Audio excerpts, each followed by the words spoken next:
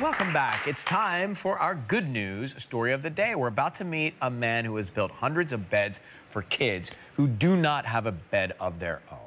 From Katy, Texas, please welcome Gary Burns. Gary, good morning, and thanks for coming on. Good morning. Thank you for having me. Tell us about Sleep in Heavenly Peace. Sleep in Heavenly Peace is an international charity. We have 300 chapters in 44 states and 4 countries. We build and deliver beds to children without beds.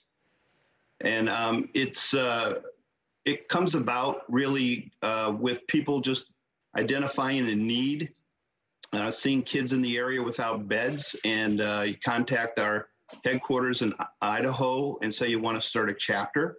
And that's what I did. And they provide it, they make it as easy as possible.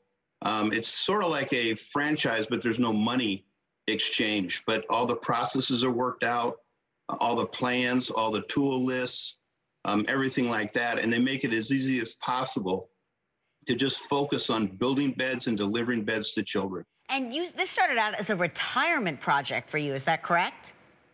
That's right. So I was I'm in retirement a little ways out, and our founder, Luke Mickelson, was nominated as one of the CNN Heroes of the Year.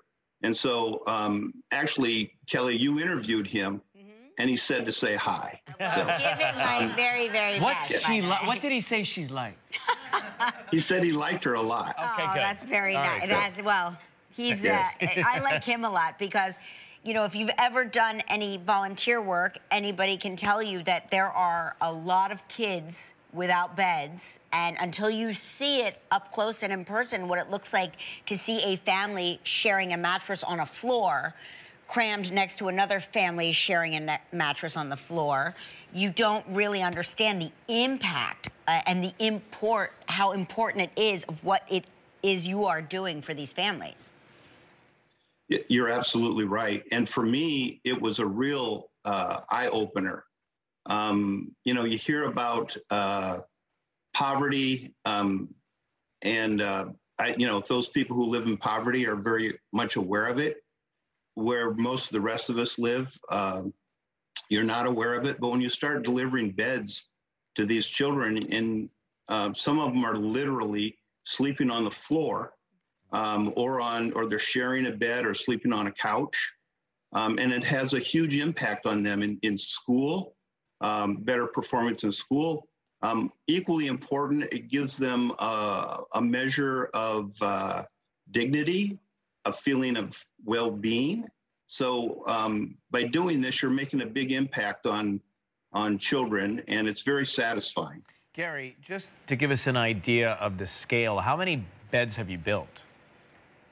Well, since the inception of my chapter in West Houston, we've built a little over 800. Last year, we did 379. For Sleep in Heavenly Peace globally, just this month, we surpassed 100,000 beds. Wow. And, that's amazing. And we're going strong from here.